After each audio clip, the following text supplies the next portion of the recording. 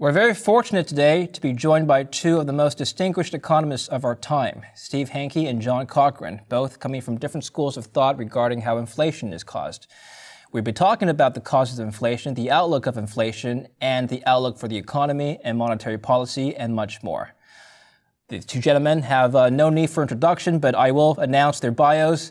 Steve Hanke is a professor of applied economics at Johns Hopkins University. He has correctly called in the show that inflation would tick up to 6 to 9%, and so far it has.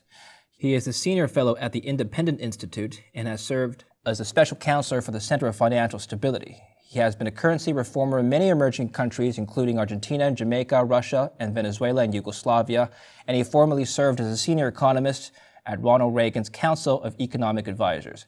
On the other corner, we have John Cochrane, who is a senior fellow at the Hoover Institution at Stanford University. John has previously been on the show earlier in the summer and has correctly called that the Fed would not pivot in 2022. So far, that has been correct. His upcoming book, The Fiscal Theory of the Price Level, will be released on January 17th in the new year. He blogs at The Grumpy Economist and is a frequent contributor to The Wall Street Journal, and he was formerly a professor of finance at the University of Chicago's Booth School of Business. Gentlemen, I'm very honored to be hosting both of you at the same time. What a treat for me and our audience. Welcome back to Kitco. Good to be here. Absolutely. Good to be with John.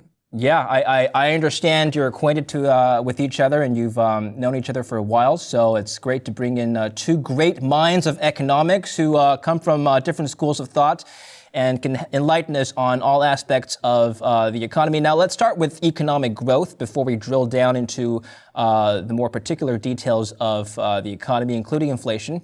Everyone wants to know whether or not a recession, technically and or economically speaking, will actually happen in 2023. Whether or not we are already in a recession is a separate question. But let me ask the first question first to you. Will we see a recession in 2023? Steve, let's start with you.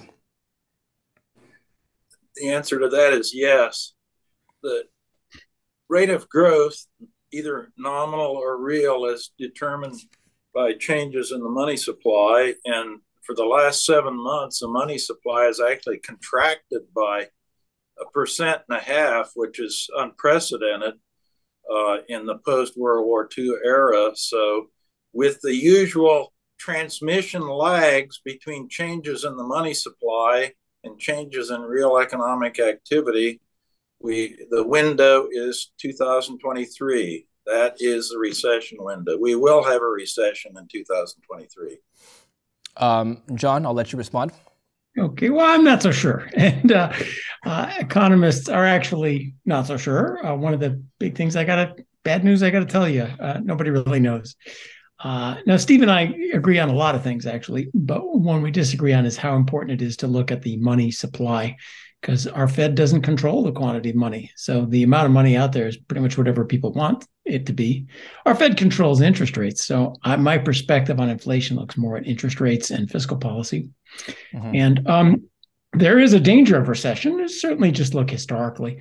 And sometimes the Fed, when raising interest rates to combat inflation, overdoes it and sends us into a recession. A recession needs a shock. It needs something bad to happen. So excessive overdoing it on interest rates could be a shock, and something bad could happen coming along. But I don't see anything built in that, a bad shock, a financial crisis, something like that is automatically going to send us into a steep recession. Okay. So I'll give it a qualified maybe. I'm just going to follow up on that before I go back to Steve. Now, John, you are also the research associate, or a research associate at the National Bureau of Economic Research. It's the organization that officially determines whether or not we are in a recession. Have you heard anything from the NBER regarding this issue and whether or not they've decided to announce a recession yet? Well, they're very good about not saying anything ahead of time. Okay. Not gossiping with me. Fair enough. Let's say what they do here. You would think that people who are out of jobs know well enough if there's in a recession, they don't need a bunch of economists to bless holy water on it. And that is in many ways true. The NBER declares a recession, roughly speaking, when we see 2 quarters of GDP going down in a row. That's not an ironclad rule. They look over, they want to see lots of different areas going down together. So They have kind of a informal procedure for smelling if this phenomenon is there, and they'll declare it. They always declare it after the fact anyway. It raises the question, is a recession really a separate phenomenon, or is it just a time when GDP happens to go down? That's a big, deep question. But don't wait for it. I think Steve and I will be happy to call it recession if we see incomes going down, unemployment going up, general bad times. That'll be a recession, and you'll know it looking out the window before the NBER tells you officially. All right. Well, Steve, you and I have talked about this before. There's been a lot of political back and forth about whether or not we are technically or have been technically in a recession. But just politics aside, looking at the economic indicators, John mentioned a few, unemployment, among other things. What economic indicators do you look for, Steve, that would point to you that we are definitively in a recession? Well, first of all, let me quote Milton Friedman and remind you, Milton said monetary policy is not about interest rates. It's about the growth and the quantity of money. So we have to look at the quantity of money.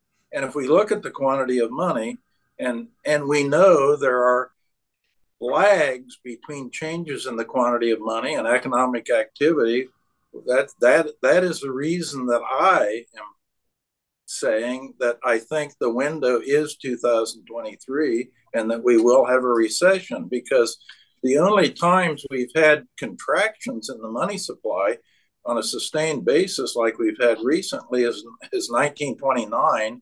You know what happened then. Of course, it was a lot bigger contraction than we have witnessed at present, but there also was a contraction in 1937, and there was a recession, of course, following that. So I'm just looking at the money supply, and more or less in an old Milton Friedman Cadillac with MV equals PY on the license plate. Yeah, we will. Money times velocity equals the price level times real economic activity. So yeah. So that's where I see it now. One thing that I thought interesting that John pointed out is that the money supply we have to look at is really the broad measure of money. The amount of money people in the non-bank public, as they call it, have in their pocket that they can spend. And that's the kind of money supply I'm talking about, what they call a measure M2. But that's produced primarily, as John said, by banks. 75% of M2 is produced by banks, not the Fed. Everybody keeps looking at the Fed all the time, and the elephant in the room are banks, not the Fed. The Fed is a bank, but I'm talking about commercial banks. So this point John's raising is very interesting. Now, the thing with the interest rates and Milton Friedman is interesting too, because we have had periods, for example, three that I have noted. 1964, we had a huge increase in the federal funds rate from 3.4% to 5.8%. And what happened? The economy just kept zooming along because the banks, there was demand for credit, and the banks were willing to loan it at whatever the interest rate was. And the unemployment rate then actually fell from 5.1% to 3.6%. Then we had the same thing in 84. The Fed funds rate zoomed 9.6% to 11.6%, and the unemployment rate actually fell from 7.8 to 7.5. And then 93, 95, we doubled the Fed funds rate from 3% to 6%, and the unemployment fell from 6.5 to 5.8. Now, what happens there is that there's a lot of confidence in the economy. There's increasing demand. The demand curve for credit is shifting out to the right. And even though the Fed funds rate goes up, the commercial banks are pumping out credit. And that is what makes the money supply go. But it's the money supply ultimately. Okay. So the trick is, well, who's contributing what and how they're going to be reacting right now to increases in the Fed funds rate and this contraction that we have going on. money supply. Let's give John a chance to respond. Now, I was going to talk about economic growth, but we'll come back to that. I think the conversation has steered towards the causes of inflation. Now, John, you do subscribe to the fiscal theory of the price level. That is in the opening chapter of your new book. Let's talk about that. And before that, I'll give you a chance to respond to what Professor Hanke just said in regards to the quantity theory of money.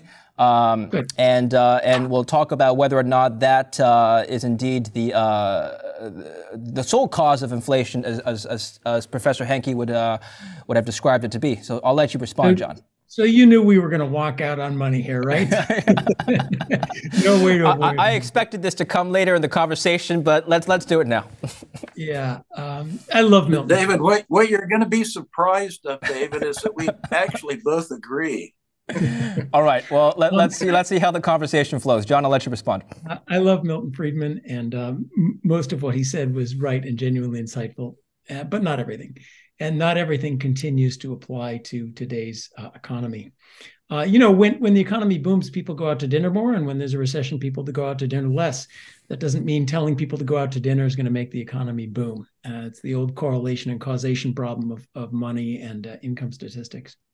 The real question here, the theoretical question we're thinking is, does the composition of your portfolio matter? Now, what does that mean? I think Steve and I both agree that if the government prints up $5 trillion worth of money and sends it to people as checks, you're going to get inflation. And that's what we just did. I call that fiscal policy. Steve might call that monetary financing of deficits. But that's what happened. Why? Because people feel wealthier. They've got overall more stuff than they need. The wonky question on money versus other features is, do you really care? Suppose instead of $10,000 in your bank account, I give you $1,000 in your bank account and $9,000 in a mutual fund that holds treasury bills. That's not money anymore. It's the same amount of wealth, but in a different form. Is that going to make you all of a sudden say, oh, no, I can't spend any money. I'm going to go out. We're going to have a recession. And that's, I think, where I and the monetarists disagree, especially because today, as Steve said, the banks create most of this M2 internally, and there's no control on it. There are no reserve requirements anymore.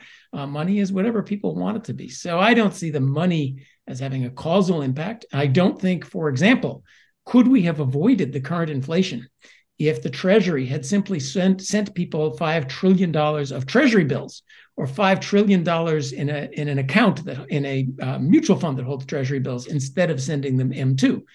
We would have had the same equation. People have more stuff than they need, they buy it. So that's the subtle distinction between monetary and fiscal theories, and it is fairly subtle. But the fiscal theorist, I look at the primary cause of our current inflation being that $5 trillion of deficit, no matter how it was financed. And that's what caused our inflation. And then that's, I think, a little bit why it's currently fading away. Before we continue, and I will give Steve a chance to respond, let me just make sure we're both talking about the same thing, because I have had guests on the show that subscribe to the Austrian theory of economics that have said that the definition of inflation is simply the increase of money supply and credit. Are we talking about that, or are we talking about the increase in asset prices and perhaps just consumer prices? What are we talking about specifically when we talk about inflation right now? Well, let me jump in on that one. Let's define our term. It's a great idea. Yeah. Inflation means inflation, and it means the consumer price index, the price of everything going up. And I would include in the phenomenon the prices going up and wages going up. The phenomenon inflation is, now we're kind of getting towards what the Austrian says, a decline in the value of money. The dollar is worth less in terms of all the stuff you might buy with the dollar. That's inflation. Where people get confused is confusing relative prices with inflation. You see the price of TVs go up and you say, oh, there's TV inflation. You see the price of assets going up and you say, oh, there's asset inflation. Well, that's one price going up relative to another. That happens, and that's important. But the phenomenon we're after is the underlying part of all prices, all wages, everything going up. And the only thing that's going down is the value of the dollar. So that, I think, is the phenomenon we're after. Okay. Professor Hanke, a counter argument to your point that I've heard, and I know what you're going to say because we've talked about this, but in the last QE periods, QEs 1, 2, 3, and 4 during the 2000s, we've seen an increase in the Fed balance sheet, and arguably an increase in the money supply, but no real inflation. Can you explain that phenomenon? Well, this gets in also into definitions, and that is that we had, of course, Lehman went down 2008. We had the Great Recession, and what happened is that the contribution of the commercial banks to broad money, M2, actually went south. It started contracting, and in response to that, the Fed engaged in QE1, QE2, and QE3 to increase their contribution to broad money M2. Now, on balance, and the reason people are confused about this, the Fed, the state money produced by the Fed, that's what's called M sub 0.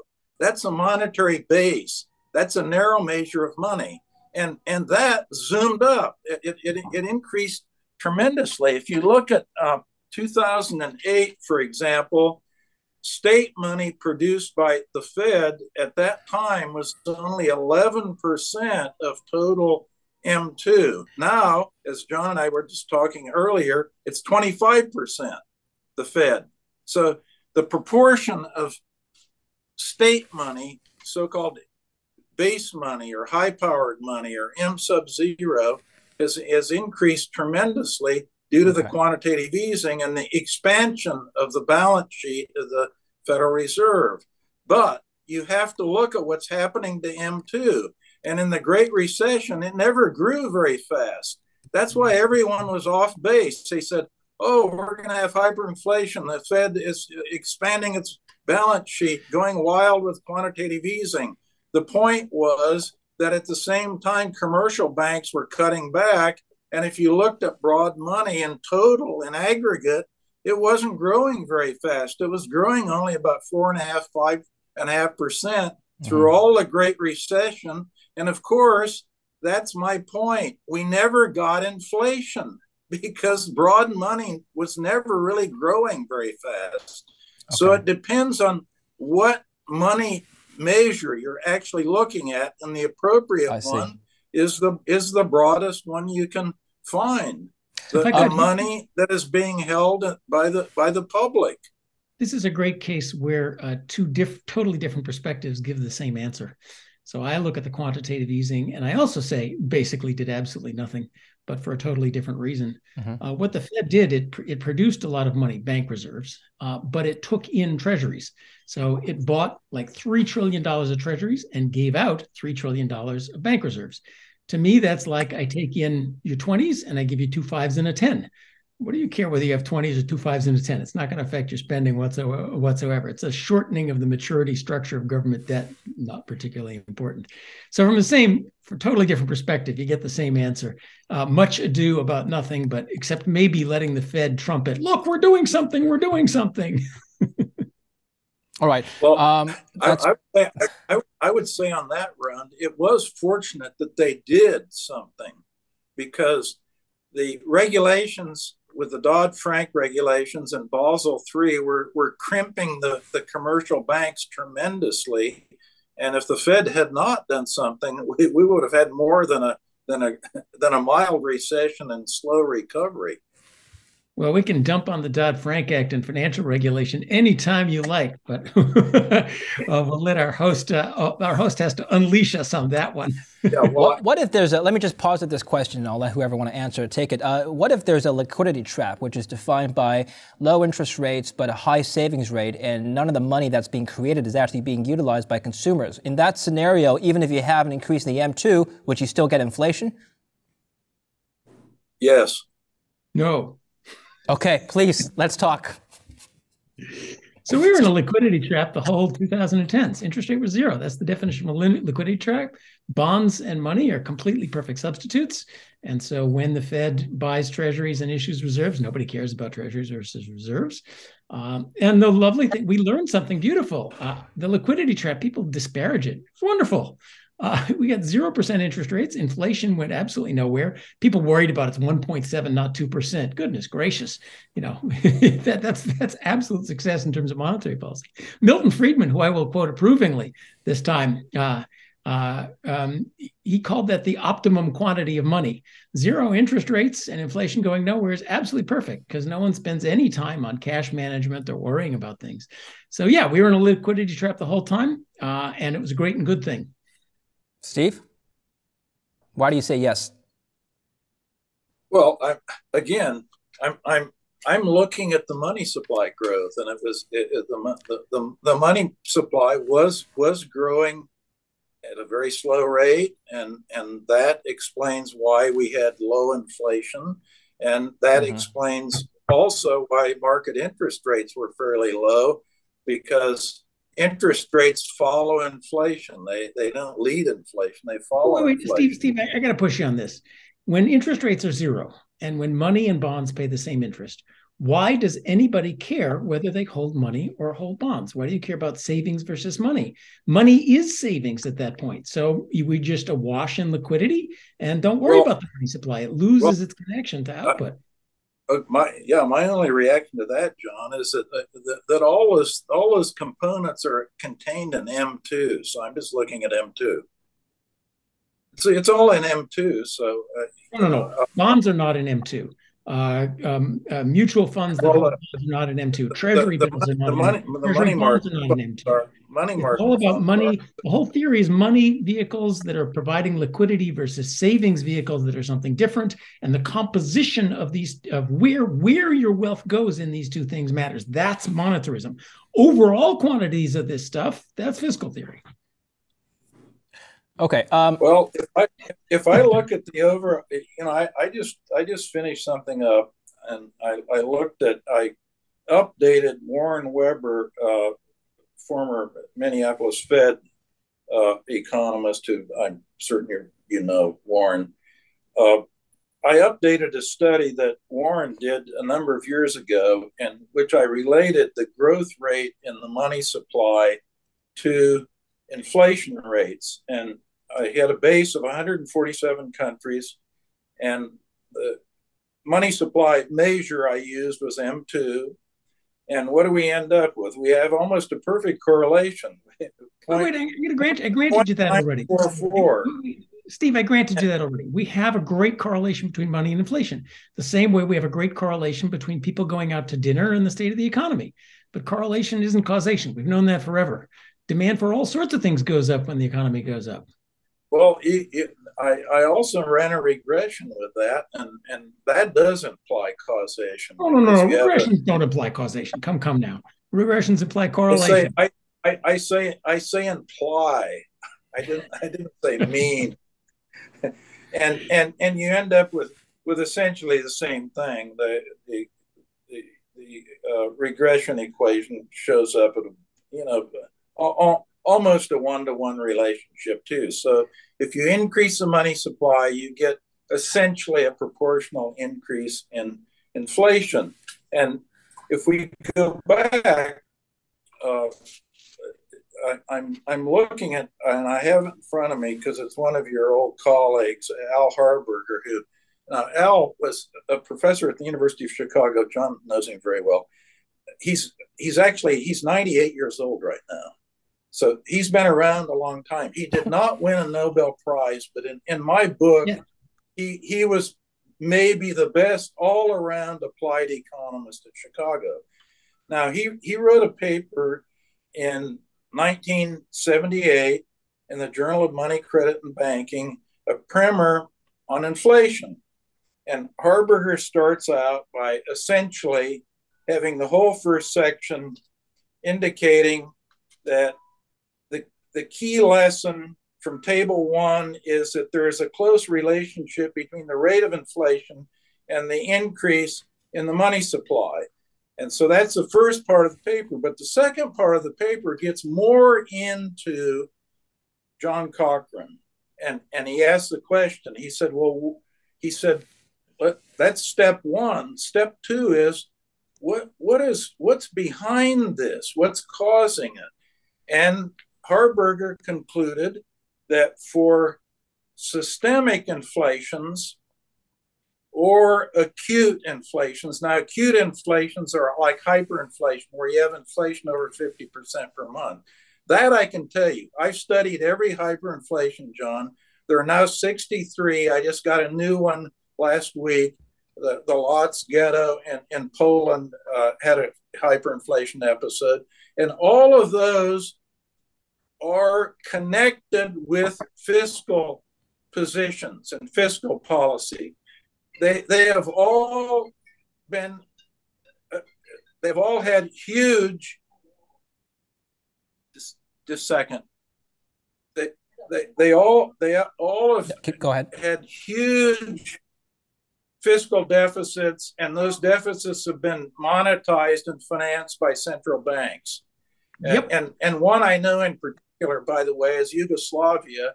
In January of 1994, the hyperinflation rate was 313 million% per month, and about 97% of the debt of the fiscal expenditures were being financed by the central bank.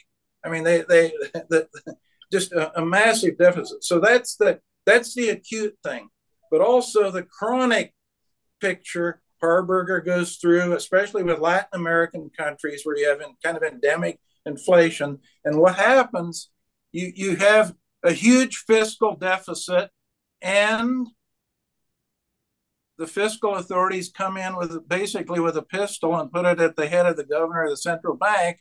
And they say, we've got some wonderful bonds we're going to sell you. And what happens? He buys them, and that increases the money supply. So the nexus of inflation with the money supply is always there. But if you go under the hood and start looking at why the money supply is growing, then you're getting into the Cochrane kind of territory. And for chronic and acute inflations, you will find a fiscal story behind it. Now, let me just take a moment, because this work that Cochrane's doing, David, is very important.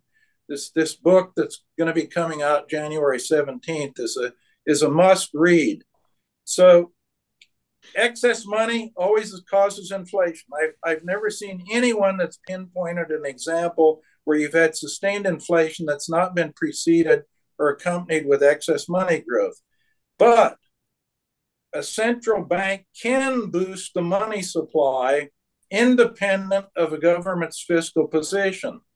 And they can do this one of two ways. They can either allow push interest rates down low at a low level by buying domestic assets. This is your liquidity trap type thing. Or the second way, they can keep the exchange rate undervalued by buying foreign assets. Now, if we look at the United Kingdom, we have a good example.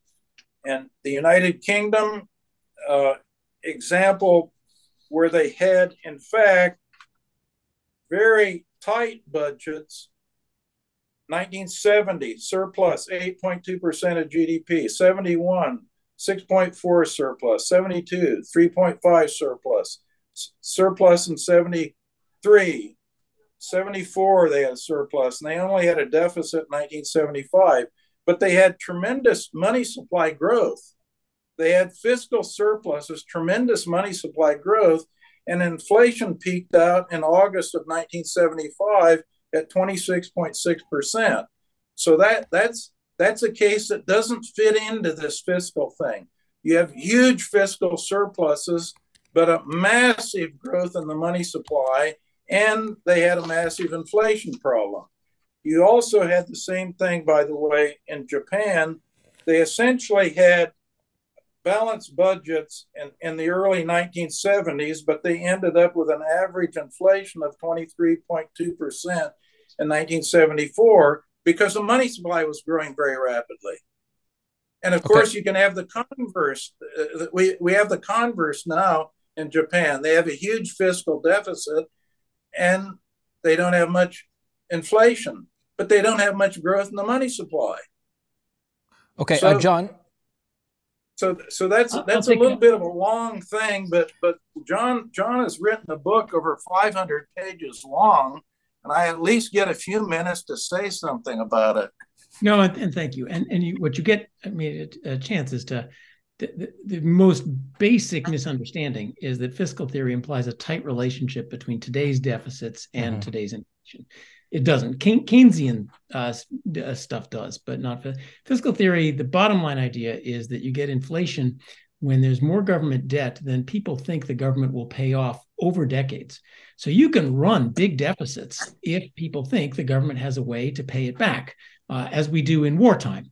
And you can run surpluses and have inflation if people think, well, that's only a temporary thing and that's going away. I don't know if I really had great trust in the British economy in the early 1970s, and obviously neither did the people who were holding its bonds. So it does not predict deficit today equals inflation today, which is great because, as Steve pointed out, we see lots of episodes. It's about debt relative to the long-run fiscal ability of the government, and that's the important thing to understand about fiscal. Is there a lag between?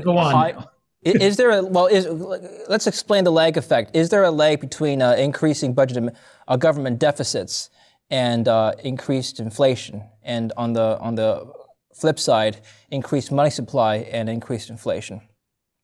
Absolutely. First of all, there's lags, as I'm sure we're going to agree on this one. There's lags in the economy. Prices are a little sticky. It takes time for financial things to spread around. So Milton Friedman's great line was that the Fed was like going into the shower and turning on the hot and cold water. Just leave it alone a while. It takes a while to get through the pipes. But for fiscal theory, there's a definite question of the lag, because there's this knotty problem of they borrowed a lot of money, they've printed a lot of money. If the government prints a lot of money and gives you money, but says, hey, we're coming back next year with a lot of taxes, what do? You just hang on to that money so you can pay your taxes. So it's really this delicate issue of money and government debt. It's really all the same thing relative to the government's long-run ability to pay it back. And that also takes some time and introduces some uncertainty in the whole issue. Well, let's bring it to a... Sorry, Alec. John's making an interesting point for me. The long run. I'm in your zone now, John, in the long run. So if you go back to when the bubble burst in Japan in 1990, I mean that's a long time now, and the average rate of monetary growth since 1990 has been 2.9%. The average nominal GDP growth has been a piddling 0.9%. That's nominal GDP growth. So they've had essentially no inflation, no growth in the money supply, but a huge increase in debt to GDP and deficits. So can you walk us through the fiscal theory analytics on what's going on there? The what about Japan question. Yeah. It's really not a fiscal theory question, because this is a question for every theory. Why, if you're a monetarist, well, we got this huge debt. Why have they not printed money to get rid of the huge debt? It's kind of the same question. Now, when you look at Japan, there's a lot of reasons why it's, in some sense, not as bad as it looks. One is they're the beneficiaries of very low interest rates. So the crisis doesn't really happen until interest costs on the debt start swamping the budget. If interest rates in Japan go up to 5 or 10%, you're going to have real trouble, because now you got to refinance that deficit. Japanese debt is held largely by old Japanese people and Japanese institutions. U.S. government debt is largely held by central bankers around the world. It's long-term debt. It's subject to an estate tax. There's a lot of assets sitting around in Japan. So Japan ran all these trade surpluses. So they have assets corresponding to these liabilities. A lot of the Japanese debt is held by the Japanese central bank, and they also have foreign assets. So in the overall picture, I think Japan is not nearly as bad as sometimes said. It is benefiting very much from low interest rates, which may not last forever. It's benefiting that its debt is held domestically by people who, unlike Americans, seem uninclined to try to get rid of it and spend it. It's not subject to the kind of run mechanics. And just wait. All of the Western world is sitting on whether Japan's 250 and we're only 100, or Japan's really 120 and we're 100. We're in the 100% debt to GDP. Europe is in the 100% debt to GDP. All of us, if interest rates go up, all of our governments are going to have problems refinancing it. We're all heading into entitlement promises we don't know how to keep. So the question of debt sustainability hangs over all of us, and not particularly Japan. I think for the layman, what they would like to know as well is we've talked about some historical examples. Let's bring it back to a contemporary example now. Headline CPI, as published by the BLS, has been trending down ever since June, ever since 9.1%. We've had every subsequent month was lower than the previous month. What has caused this downward trend in inflation over the last 6 months? Steve, I'll start with you. Money supply. The money supply. More specifically, are we looking at a reduction in the M2, reduction in the Fed balance sheet? A+ for that, John. That's not my answer. That's my guess on your answer. It has been a sharp deceleration in the money supply, and there are lags.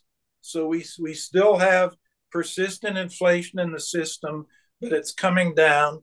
As you know, John Greenwood, who I work with on this, David, and I indicated that by the end of this year, next month, the inflation we predicted some time ago will be between 6 and 8%. And we think by the end of 2023, it'll probably be down around 5%. And then it might fall very fast, by the way, if this contraction in the money supply continues on this sustained basis. Okay. So again, we come to the same answer with totally different views. Inflation's coming down, and I went out on a limb and actually said that I think that's going to happen a couple months ago, and I'm glad it is.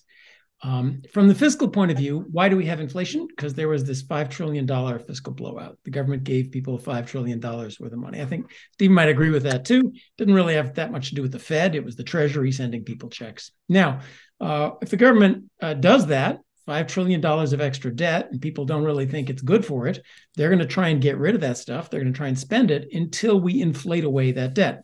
So what that produces is a one-time inflation. Inflation rises until we've inflated away the debt that we sent out, and then it goes away on its own.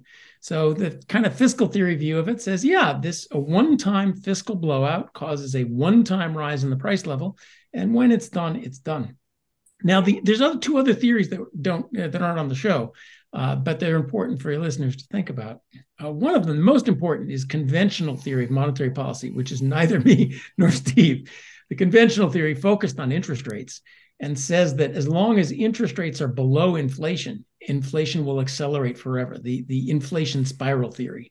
And they were also worried at the zero bound era that once, if you have any deflation and interest rates are stuck at zero, deflation spirals out of control. So that was the most commentators were saying with the Fed so slow to act, the Fed sitting with interest rates at zero for a whole year, that was going to cause inflation to spiral out of control. And it's very interesting that we didn't. It didn't. Well, let's find some common ground. Sorry. That is common ground between both me and Steve. That view of the world was not true. Whether you think it's the money supply growth or the running out of the fiscal shock, we had an important experiment. Inflation didn't spiral out of control. The other view of the world is the supply shocks view of the world, the team transitory. It's all, you can't get stuff through the ports and energy price rises and so forth. And that's clearly not true because wages are going up. Everything's going up, not just the things that have supply shocks. Mm-hmm. But that is also a view that says it's fading away even without the Fed raising interest rates more than inflation. And that's the key right now. Inflation is going away without the Fed repeating 1980. Now, it's not going to go all the way down to 2%, but it's very interesting that it is fading at least as much as it's faded now without repeating that 1980 of what would have to be now 12, 13, 15% interest rates if you go on this theory that rates higher than inflation are needed to bring inflation down. That theory seems not to be true. We on just a little footnote on that point. Interest rates were higher than inflation in all the 60s and 70s, and inflation kept going up. So yes. This is exactly consistent with what John is saying. It's just another little piece of evidence. Let me ask John a question on the $5 trillion, John. The $5 trillion was distributed, shall we say, or in some cases stolen with the COVID operation. What if that $5 trillion had over 90% of that was monetized by the Fed, meaning that the Fed bought the Treasury bills that were issued to finance the deficit created by the 5 trillion expenditures. What if the treasuries would have been sold instead of the Fed to the non-bank public, John? Would we have had inflation? I think yes, possibly less. That's a sort of a second order effect of who holds the treasuries. But you are right. Now, this is one that doesn't distinguish too well between your view and my view, because of the 5 trillion, it mostly ended up in M2. The Treasury is actually, the Treasury borrowed about 2 trillion in the markets, and it borrowed 5 trillion overall. 2 trillion stayed in the markets, about 3 trillion the Fed bought. But then the Treasury took that money and largely sent people checks, and checks end up in M2. So M2 went up and total government debt went up, and we had inflation. So that's one where we kind of agree on the process.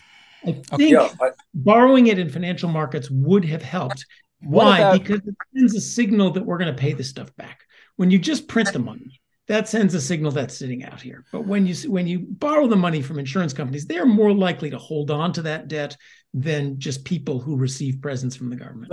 So where we're in sharp agreement here is just what you're talking about with, for example, the monetization of the deficit that was created with the pandemic. And this goes back to Al Harburger, where you have endemic or acute inflations. Usually it's the same story. There's a huge fiscal deficit that gets monetized. And we did that one. But we end up where? With Milton Friedman. It's all about money. Well, now we're going to repeat an argument, which is a bad idea. So in that context that I just mentioned, we're in full agreement where we could have a longer session is on the level of debt and whether people think it's going to be paid back and so forth. And the only thing I would make a remark on that, by the way, that is related, I think, to your work. And Sir Alan Walters, who was one of my colleagues at Hopkins and a close collaborator, as well as Margaret Thatcher's economic guru, he did a lot of work on levels of debt and confidence. And what you find out, this throws the Keynesians a loop. If the debt gets too big and the confidence shrinks, the so-called Keynesian multipliers go negative on you. In other words, if you increase, Keynesian economics says if you increase a deficit, that stimulates the economy and that gooses the economy. Well, if the debt is too big and confidence is eroded and people don't think it's going to be paid back, and you goose the deficit, make it bigger, what happens? The Keynesian multiplier actually is negative. The economy goes into reverse.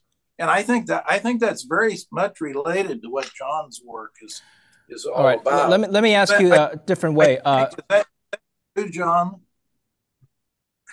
Okay. People have criticized the Federal Reserve for, quote unquote, acting too slowly, which has caused the current inflationary environment that we're seeing now. Would you agree or disagree with that statement? I mean, you've explained your theories quite well. Let's bring it back to what's currently been happening and how the Federal Reserve reacted to COVID. Yeah. That's because they have this interest rate theory of things. Before we got into trouble, they said, we will increase interest rates and tighten up as soon as we see inflation flaring up. And now they say we will stop increasing interest rates as soon as we see inflation being eroded. So they're late to the party because they're focused on this interest rate thing. That's my view.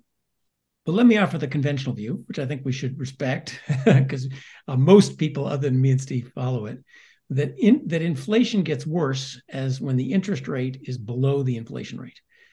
So by that view of things, waiting a full year made inflation a lot worse, which, by the way, even in the evil 1970s, the Fed never waited a whole year before moving.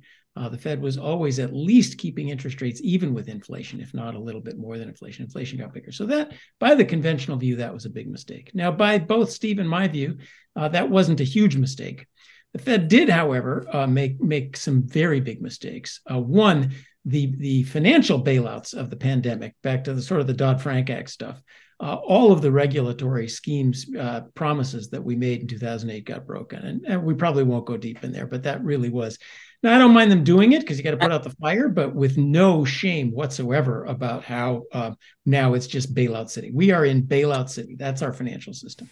Second, as Steve pointed out, they worked with the Treasury and bought $3 trillion of Treasury debt and monetized it. That certainly was a big part of making this episode more inflationary than it would otherwise been. Third, they completely missed it. We got a staff of thousands of PhD economists. We got an institution whose number one mandate is inflation. And they could not see 8-9% inflation coming.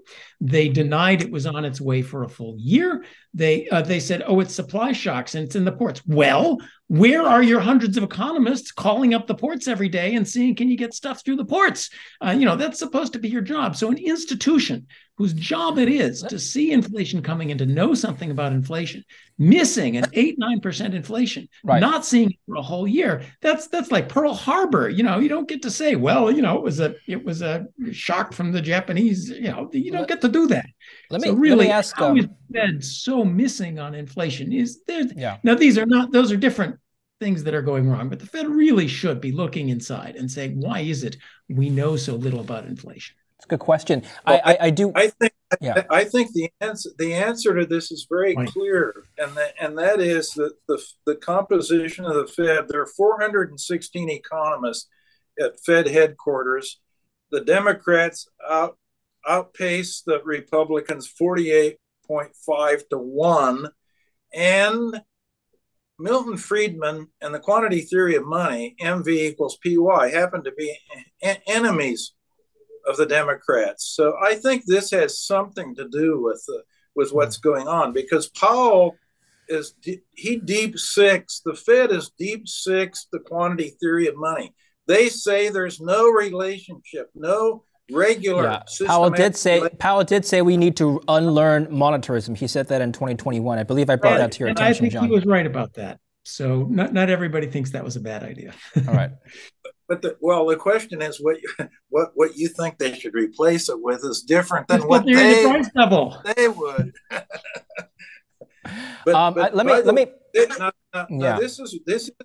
This is related. This is very related to a blog that John put up about the CDC and the political composition of the CDC. John, you might want to make a remark about that, because these public institutions are staffed by people, and it's clear they have more and more of, shall we say, an ideological point of view than most people think.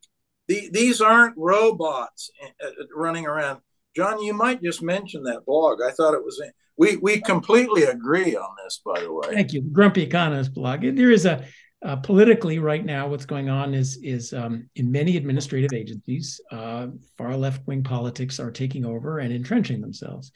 Now, you mentioned the Democrat, Republican at the Fed. The problem is, of course, the economics. The Fed isn't really prejudiced. The economics, the American Economic Association has the same Democrat to Republican ratios. Where I would fault the Fed is not just on registrations, but in a time when it has missed its number one goal, inflation. Nonetheless, it has a huge team going after climate change. Now, climate change is important, but the Federal Reserve has essentially nothing to do with climate change. And this is an effort to politicize financial regulation, to use the power of the regulators to shut down oil companies under the guise that somehow the climate in the next couple of years is going to threaten the financial system. That's a dream.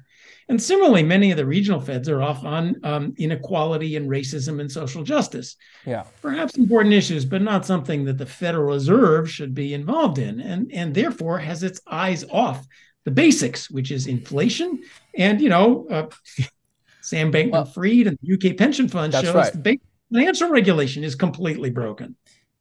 Well, let's observe a few government narratives and perhaps mainstream media narratives together and examine the accuracy of these narratives. The first one being that COVID lockdowns have greatly exacerbated supply chain issues, pushing up prices everywhere. Let's examine that one first. How impactful were the lockdowns on inflation? Steve, I'll start with you. Well, John has already alluded to this. This had big impact on relative price changes, but not the price level. In other words, the consumer price index, you have about 300 items in there, and those items are moved. Some of them move up, some of them move down, and if you have inflation, more and more of them are on the upside than the downside, and the whole basket moves up. So that's what happened, and you've got to have the monetary juice in the system to make the whole basket go up.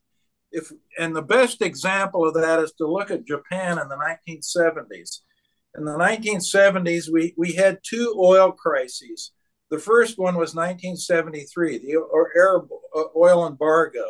And the Bank of Japan, when the oil prices, the relative price of oil started going up, the Bank of Japan concluded we better goose the money supply and accommodate that a little bit. Well, they got inflation because the money supply went up. In 1979, the second oil crisis hit, and the Bank of Japan says, no, we're not going to goose the money supply and accommodate that relative price increase. We will let the relative price increase, the price of oil go up relative to everything else, but we won't allow the price level itself to go up because we're goosing the money supply. And so you had inflation in Japan in the first oil crisis, and you had no inflation in the second one because the Bank of Japan was relatively tight in the second, and in the first they were loose. Mm-hmm. Okay. John, I'll let you respond to the lockdown question. How impactful were the lockdowns? So we now know lockdowns are terrible for the economy. They killed the economy. A lot of why we got this inflation is the Fed and Treasury thought we need generic stimulus to fight that fall. No, when you close the restaurants because of pandemic, the restaurants are closed, not because people don't have enough money to go out to dinner. It's because you locked them down. And you saw that when the economy came back, it came back roaring. There wasn't any lack of demand there. So if there were supply chain problems, but if people weren't trying to buy stuff on the other end of the supply chain, there wouldn't have been supply chain problems.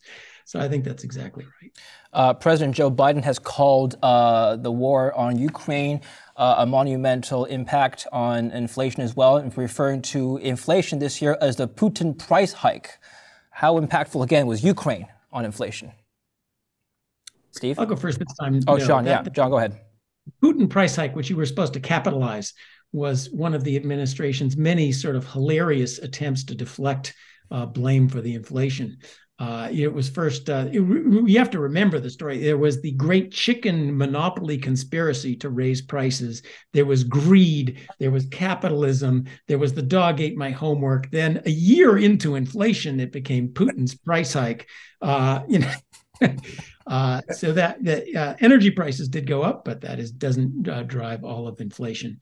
And the war is actually it's a disaster for Europe, who's finding out their energy policy is a big mistake. At some point, we should talk about long run growth and energy policies, which really matters. Yes. But as a big driver of inflation, it's like the energy shocks of the 1970s. It drives the price of energy up. That the price of one thing going up relative to everything else, well, it can go like that. It can go like that. It can go like that. It can go like that. The overall level of prices just doesn't respond to one price going up relative to other things. Okay. Steve, I'll let you comment on that, and we have to move on to our last segment, which is your outlook for inflation. So Putin price hike, diversion? Oh, I completely agree with John. He explained it better than I would, so let's move on. Let's move on. Outlook on inflation, which ties into your outlook for long-run growth. John, I'll let you start. Great uncertainty. So if the Fed's 1,500 economists can't see 8% inflation coming, don't listen to my forecast or Steve's forecast. The one thing for readers. Well, both of your forecasts have been relatively correct so far, so we are here to catch your opinion. We got lucky too. All right. On a scientifically valid forecast. Uncertainty. I think it's going to gently fade back to around 3 or 4%, maybe 5%, and then it's going to be really sticky after that. I think really to get rid of inflation, we got to solve our fiscal policy problem. All inflations get solved when you solve the fiscal policy problem, and otherwise they sit there like a sore. Okay. And The big question is when something bad happens. Oh, what happens? So I stay up at night worrying about the next crisis. China invades Taiwan, for example, shut down all of trade, massive recession.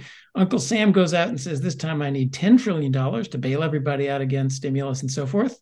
What happens now? Now we've found that fiscal wall. It's right next to us. And that's the real lesson of inflation, is that supply matters.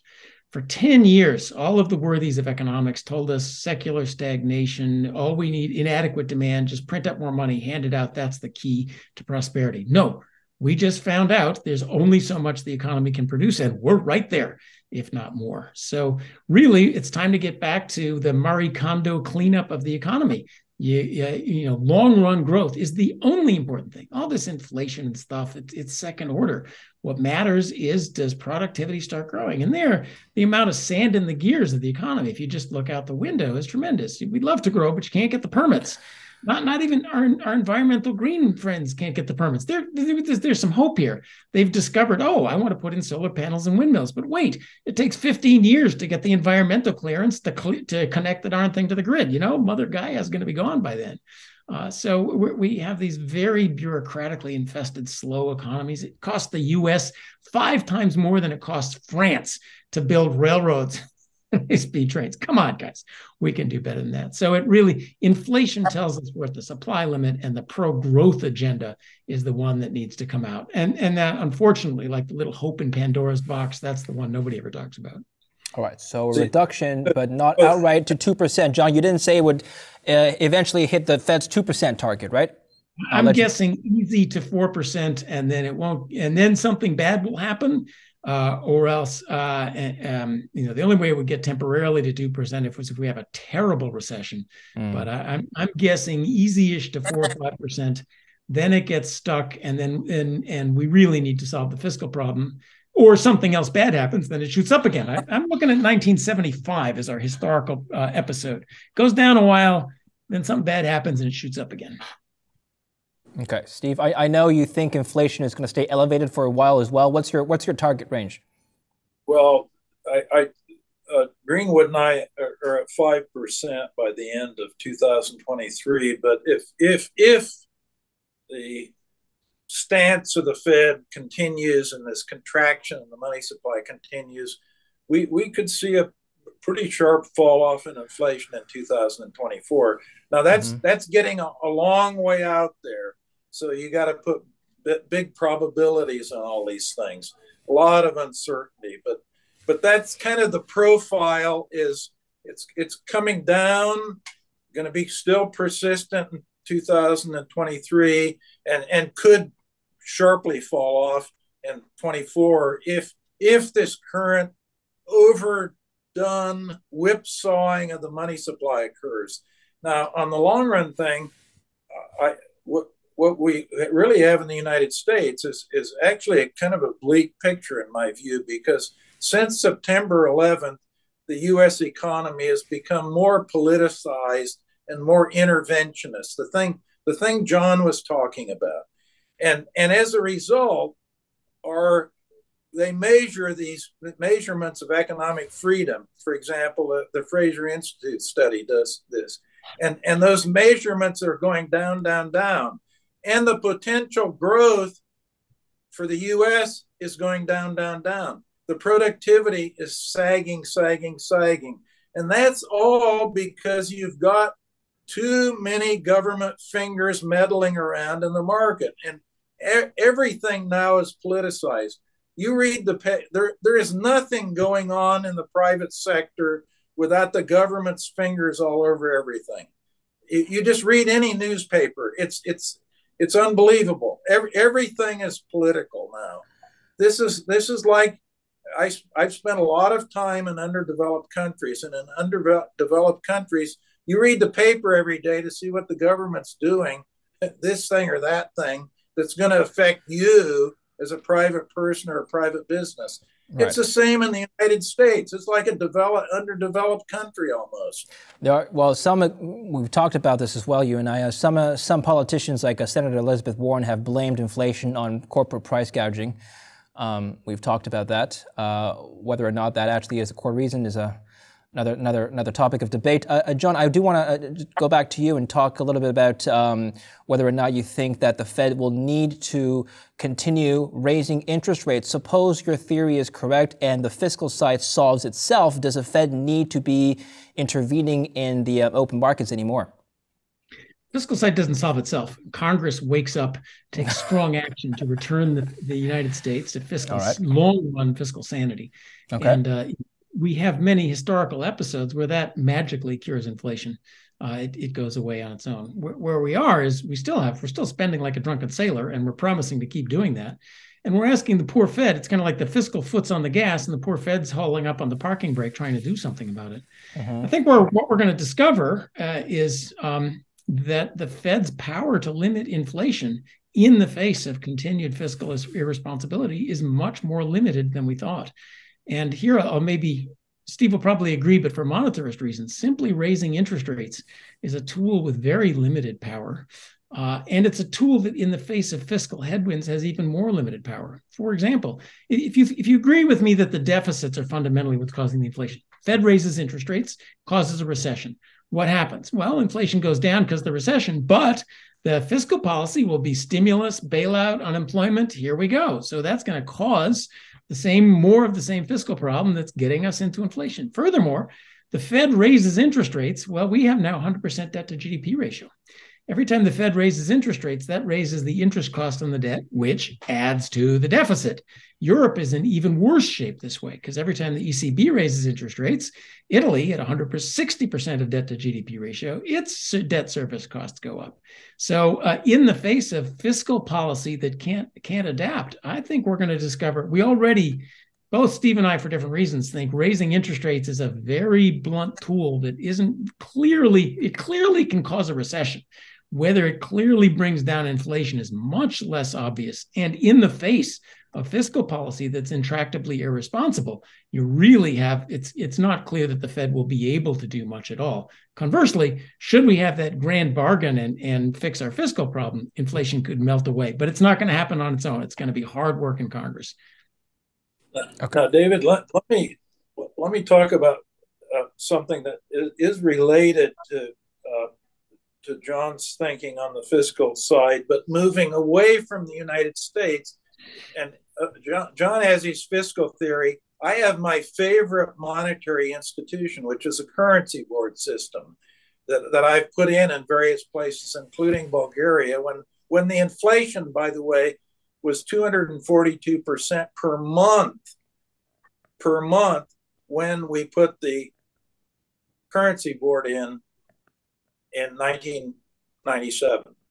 So that eliminated the hyperinflation immediately. And the reason I like these currency boards is the fact that they aren't central banks. They can't extend credit to the fiscal authorities. They can't monetize a deficit.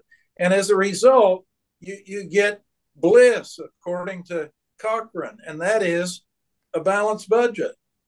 And the reason for that, by the way, just to explain what is a currency board. The Bulgarian currency board, it issues a local currency, a lev.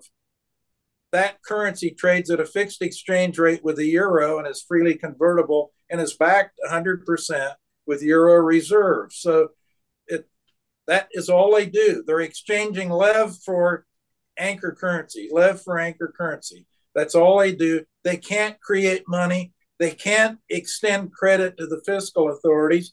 And so you've had one government after another for 25 years in Bulgaria. It doesn't matter if they're left wing, right wing, center, you name it. They always balance the budget. They have the second lowest debt to GDP ratio of any country in the EU. And that gets to this point. What is the bad institution? And it gets back to the money thing and Milton Friedman thing. Mm-hmm. It's central banks. If you did away with central banks in these developing countries, you would impose a hard budget constraint. You get a John Cochrane kind of budget discipline thing, and by the way, you would have no inflation. Okay, I want to end on great points from both of you. I want to end on this question. more of a theoretical question, and how to prevent inflation from ever getting out of control. There's been a number of theories proposed by different people that I've talked to. One of them is a return to a gold standard. Now, it doesn't necessarily have to be a gold-backed currency. It could be backed by any hard asset. It could be potentially even backed by a digital asset like Bitcoin. But the idea that your fiat currency is tied to some sort of other peg, and that would solve the issue of having higher inflation. People have pointed to the fact that during Bretton Woods, up until 1971, there wasn't very high inflation in the U.S., and so perhaps that has worked. How would you respond? John, I'll let you talk. Well, the gold standard won't work for the U.S., sorry, because gold is not an important part of our monetary system anymore. The gold standard, like the currency board, primarily functions as a fiscal commitment, because no government ever has enough gold to back all its debt. It might have enough to back its currency, as even in a currency board, you don't have enough foreign currency to back all of your debt. But it's a commitment. We are going to pay off our debts at this price rather than some other price. So I think it is possible for to get to a system that has all the good advantages of a gold standard and of a currency board, which you can't use a currency board for the US because who are we going to peg to, but has all those good advantages. And I call it a CPI standard, a basic way of targeting the entire CPI, not just one commodity. So I'll advertise my book, has some chapters on that idea. I think it's possible to do. I think we're a ways away from it. It would start by targeting the difference between indexed and non-indexed debt rather than just the level of interest rates, get the Fed out of the business of deciding what the right level of interest rates is. So I think it's possible. There's some theory ideas in the book, but it's not as easy as just go back to gold or currency board, which you can't, neither of which would work for the U.S. economy. Okay. I think ultimately what we're saying, you need some kind of rule. A fiscal monetary rule tying the CPI down. Right. Now we have no rules. Everything is discretionary. Everything is discretionary now. That's the problem. Why does the Fed have a 2% target? Where did that come from? This is more, monetary history, but it does seem arbitrary. Price stability, didn't it? And I think price stability means price stability. And 2% kind of wafted around the building in group speak, and everyone sort of decided 2% was. It actually came from New Zealand. I mean, that New Zealand was the first one to do it. But the one way to look at the rule is to go back to the quantity theory of money and the equation of exchange. MV equals PY, and if you solve for M, that's the golden growth rate. And the golden growth rate is a rate of money growth that's consistent with hitting a 2% inflation target. You can plug the thing in, and the rule then would be now. You would adjust it over time and so forth, but it's around 5.5% or 6% or something like that. But you could have a 0% target as well as a 2% target, and it's not obvious. We could have 0 as a target and solve for it. And if that was the case, the growth rate in the money supply would be about 2% less than I gave you, maybe 3.5% or 4%. What about the concept of the? Sorry, the talk now is, of course, get used to inflation. A lot of people want to say, just here's the solution to inflation, just raise the inflation target to 4 or 5% and let our children and grandchildren have 4 or 5% inflation forever. Not my idea, but once you've accepted 2, why not? Yeah. Anyway, go ahead. Final question. I'll let you guys go. Great discussion. There's this concept of the non-accelerating inflation rate of unemployment, which is to target an unemployment rate such that you have no excess growth and no overheating of the economy to cause a spiraling of prices. Does that make sense to you? Is that a policy someone should pursue? No. Okay. It comes from so Steve and I have 2 different theories of inflation. It comes from a third theory of inflation that says inflation fundamentally is driven by unemployment relative to this unemployment rate, the Phillips curve that kind of morphed into a theory, not a statistical observation. The trouble was nobody could ever figure out what the non-inflationary unemployment rate was in real time. They could always figure out what it was 5 years ago, but no one can tell, is it 2%, 5%, labor market shifts or whatever. So it has not proved a guidepost for what is the level of heating of the economy that turns into inflation or not. So I think it's not a good guidepost for monetary policy. Okay. I fully agree. And by the way, if you do the measurements, if you have 10 different experts doing the measurements of what this should be, you get 10 different answers. Yeah. It's a phantom. I mean, if you can't agree on the number, how in the world we agree on a target? Unemployment in modern labor economics, unemployment is actually not that important a concept. It's the number of people who are now looking for jobs. It's not the number of people who are not working. That's the labor force participation rate, which is kind of a disaster no matter what the unemployment rate is. Unemployment is about people cycling in and out, looking for jobs, finding them, quitting, looking again. It's just not that. That is not the central force driving the level of all prices and wages up and down. Okay. All right. Fair enough. Gentlemen, I appreciate your time. We can talk for hours. There's a lot more to unpack. Perhaps another time, but we got through the meat of our conversation. Thank you to John. Thank you to Steve. Any last words before we go? It's just a pleasure to talk to you guys. You too, Steve. Yeah, thanks. It's great to see both of you. And again, I can freely plug John's book, Princeton University Press, January 17th. You can. Please do check it out. It's not only a good read, it's a big read. Well, I'll plug for normal readers. I have an essay called Fiscal Histories you can find on my website, which is the version without the equations, and it's only like 50 pages, not 530. Okay. Yeah, I got through part of that book. It was a very interesting read. It's designed for economists, so that's okay. All right. Very good. Okay. Thank you both. Thank you, Steve. Thank you, John. And thank you for watching Kitco News. Stay tuned for more. Don't forget to subscribe. I'm David Lin.